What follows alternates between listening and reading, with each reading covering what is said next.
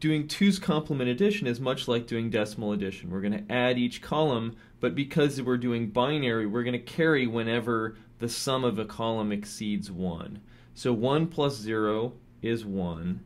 1 plus 1 is 2, but we can't represent a 2, so we're going to write a 0 and carry a 1, which is worth 2 in this column.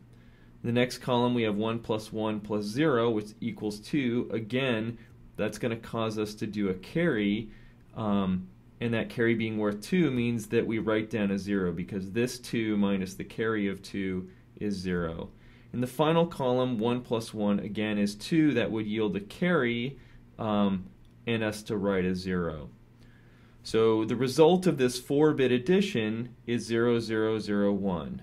Now, to determine whether an overflow occurred, because we're using 2's complement arithmetic, the rules are different than unsigned arithmetic. In this case, I'm adding a positive number to a negative number, and in that circumstance, overflow can never occur.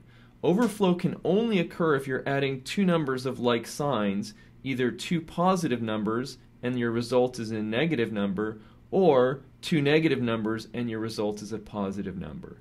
But because one of these numbers is positive and the other is negative, I know that there was no overflow.